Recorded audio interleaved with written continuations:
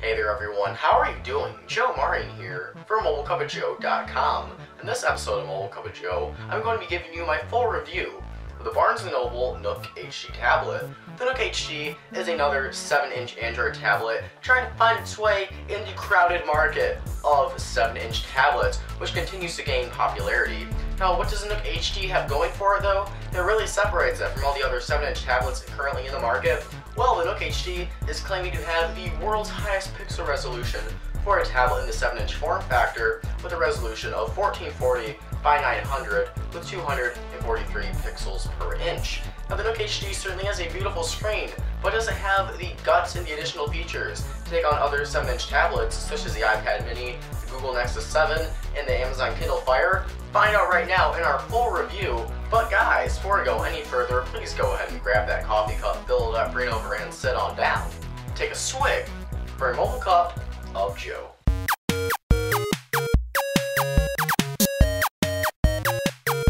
Alright, before we get too far in this review, I'd like to give a big thank you and shout out to our friends over at Barnes Noble for hooking us up with the Barnes Noble NOOK HD tablet.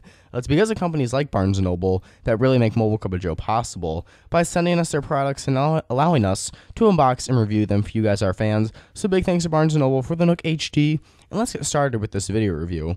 So as with all of our video reviews, we're going to talk about the design and build quality aspects of the NOOK HD first.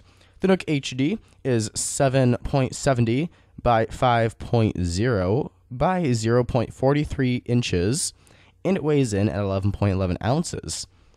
On the front of the tablet, you have your 7-inch screen with a pixel resolution of 1440 by 900 with 243 pixels per inch. On the bottom of the screen, you have your physical home button right here in the shape of the NOOK N logo. On the right side of the tablet, we have our volume rocker, and on the left side, we have our power/lock button. On the bottom of the tablet, we have our charging port and a microphone pinhole, and the charging port is proprietary. It is not micro USB. And to the left of the charging port, we have a micro SD card slot, which is really great for expanding your memory on the 7-inch tablet. I really don't see that a whole lot nowadays. On the front, on the top, you have your 3.5mm headphone jack and a microphone pinhole. And on the back of the tablet, right below, on the very bottom, you have your speaker grill right here, which has some really nice sounding audio.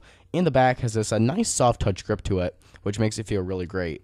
You also notice on the front of the tablet that this bezel is pretty big. Now, you might be worried about that, but it actually makes for a really great experience. It allows you to hold the device very comfortably in one hand and operate the screen with your other hand. And if you do drop this thing face first, the bezel is raised enough so the bezel is going to take the impact and the screen should be perfectly fine. So all in all, I was really impressed with the design and build quality of the NOOK HD. Really, really impressed actually. So now going on to some hardware of the NOOK HD. The biggest selling point of the NOOK HD is its screen. It has a 7-inch screen, as we mentioned before, a pixel resolution of 1440 by 900 with 243 pixels per inch. This is the highest pixel resolution we've seen today on a 7-inch tablet. This is what Barnes Noble is claiming. This is the biggest selling point for the NOOK HD, and it's actually pretty incredible. We're going to go ahead and adjust the brightness so we can get full experience here. And, just by looking at the icons on the screen, this thing is really beautiful. Now, you might have to see it in person for yourself since this video is only playing in 720p HD, but it is a very beautiful screen. We're going to go ahead and load up a movie to kind of demonstrate how a streaming video of the NOOK HD is going to look. Let's go ahead and watch Midnight in Paris. We'll just resume Blaine. And you can see that it looks incredible, at least in person. Again, not sure if it's going to pick up all the pixels from the camera, but this thing really does look incredible. All your very serious people in Paris reading their books looks really incredible. Gotta have your people in Paris reading their books look really gorgeous. But all joking aside, though, the screen really is tremendous. This is one of the best screens I've ever seen on a tablet. Obviously the best screen resolution I've ever seen on a 7-inch tablet. Really incredible. Barnes & Noble did a heck of a job with the screen on here. Let's go ahead and load up a magazine so you can see how a magazine looks with this high pixel resolution. And you can see just the details and everything. The magazines, the home screen, the video, everything is just so detailed, so nice to look at. It's really easy on the eyes. Text is extremely crisp. Colors are nicely saturated, and they're very accurate. They don't feel too saturated or undersaturated at times. Everything just looks really great. Again, one of the best screen resolutions I've ever seen on a tablet. So big props to Barnes & Noble for the screen resolution.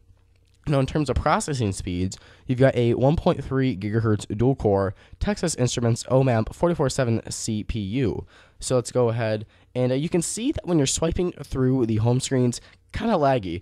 While this is more so due to, or at least I believe, to Barnes & Noble's custom user interface they've layered over Android, I still have reason to believe that the CPU is faulty for this too. As you saw right there, I was swiping through those app screen. I was still loading up the app icons. Not really great at all. Processor is a bit slow. You can see the transition from home landscape to portrait is a very slow transition as well. You can see the delay there is when making the transition, so really not that impressed with it. Now, in terms of gaming, though, I actually had a pretty decent gaming performance. Let's go ahead and load up Fruit Ninja so you can see, because you got to test out Fruit Ninja. And you can see we're going to start a new game right there. Let's go ahead and start in arcade mode. And I've had this issue too. Sometimes it freezes on the games as you're loading them up. Not sure why, bit of an issue I had. But once you do get in the game, though, it runs very good. I have no lag whatsoever. Barnes & Noble, I must say, they did a decent job with the gaming performance. Again, I've had better, but this certainly is pretty good considering this is a tablet selling for $200. So gaming performance was pretty good, actually. So let's go ahead and load up Temple Run Brave to show you how another game is going to run on the Nook HD real quick. Alright, so we had to actually cut that because it took so long to load the game, but we finally got into it now. And let's go ahead and hit play. And as you can see, it runs pretty smooth. Again, you're going to find better experiences on some higher-end tablets, but selling for $199 actually it offers some pretty good gaming experiences. Games like Fruit Ninja or Temple Run, lighter games like that seem to run really great on the Nook HD. Let's go ahead and run it again. Graphics and everything look especially great thanks to that glorious 1440 by 900 pixel resolution. So game performance was actually pretty decent with. Actually, a bit impressed actually for the price. Now let's go ahead and load up the web browser. Barnes & Noble uses their own web browser on here, and since they curate the content on their application store and kind of lock the Nook HD into their ecosystem, you cannot change the default browser that you will find on the Nook HD. In my testing, I was kind of disappointed with the browsing as well. It was a bit mediocre. Let's go ahead and go to our desktop mode, our web mode. And this is another issue I've had with their browser. You can sometimes hit on a link and it won't actually go to that. You sometimes have to hold it down and then hit open. I've had this issue on a few websites. Not sure why. It's very annoying though. So you can see that pinching to zooming, kind of laggy. While it runs fairly good, you're going to find much better experiences. And you just saw there that when we zoomed out, it had to load up the rest of the screen. So the web browser is a bit slow. Let's go ahead and look at an article on here. Again, the pinching to zooming is not really that great at all. And when you zoom in pretty far, and then you go to zoom out, it has to load the web page again. And multiple tabs open at once on the browser seem to slow it down too. It didn't really was able to keep up that well. That dual-core 1.3 gigahertz processor, while it performed pretty well in the gaming performance, seemed to struggle a bit with the web browser and swiping through your home screens as well. Again, I think this is more due to Barnes & Noble's custom UI and their web browser that they built. Again, you still have to consider the processors when you talk about this. Now, the Nook HD is also lacking GPS, NFC, and cameras. These are all main features we have come to expect. You see, there's no cameras anywhere on here. While rear-facing cameras, we don't really see that often. Front-facing cameras are essential. GPS is essential. NFC at this day and age is essential to your tablet. Nowhere found on the Nook HD, and it is a bit of a disappointment. I know they're selling it for $199, but they still could have included those features in here while keeping the price low.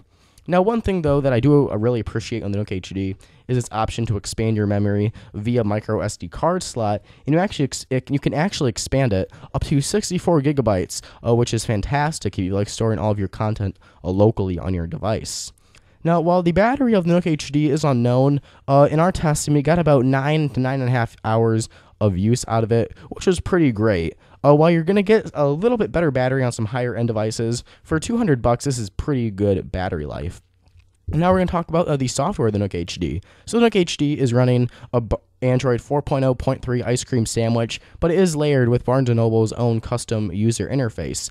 At the bottom here, you have quick access to your library, apps, web, email, and shop, which is really nice to have quick access to those things. Now you can still slide through and customize your 5 home screens like you would on another Android tablet. You can still move your icons around to wherever you please. Really nice. You still have that customization. And at the top of your front home screen, you have a little mini carousel, kind of like the one that was found on the Kindle Fire and the Kindle Fire HD, that shows you your latest used content on your tablet. So right here, we have access to our quick settings. You've got your brightness right there, Wi-Fi, airplane mode, lock rotation, and all settings, which is really nice. And in the middle, you have your notifications right there. And if you want to get rid of one, you can swipe it to get rid of it. Now, your Nook Today is a feature that is exclusive to the Nook HD and the Nook HD Plus. And wasn't really that impressed with it. Essentially, what it's supposed to do is show you content that's relative to your interests and the weather in your location, kind of give you a look at what the stuff going on in your day is about the weather in the books. But the weather was always inaccurate with my location. The books, based on my interests, I never really got into. On paper, it looks like a good idea, but in reality, it doesn't work all that well. Now, if you hold down on your home screen, you have access to your library, your apps, your wallpapers, your bookmarks right here. And after that, you have access to your widgets. So again, you can really customize this. Although it is simplified more than vanilla Android is, you still have access to customize it a lot. Now, if you want to access your recently used applications, all you have to do is tap on this button in the bottom right-hand corner right here, and you'll see all your open and recently used apps and content. If you want to get rid of one of those, just simply slide up on it, and it's gone. No real pretty animation, but it still works for the most part. Now, again, you can see that swiping through home screens, while it's relatively smooth, still a bit laggy. While I touched on this, while I thought it was the processors, I really think this is more so due to Barnes & Noble's custom user interface they layered over it. You can see that when we're loading up our library, it's very slow. It takes a bit of time for it to load up the content that's on the device, and I was pretty disappointed, actually, with their UI. Feels a bit oversimplified. Well, kind of mixed, actually. It seems like they try to simplify it, try to give you time and the ability to customize it, and you kind of have a mixed bag of results. Now, the worst part of the Nook HD for me is their application store, and oh my god, this is probably the worst application store I have ever used. To show you an example, let's go ahead and load up the app search, and let's go ahead and search for YouTube, and it's searching it. Let's go ahead and hit refine to make sure we're only seeing applications.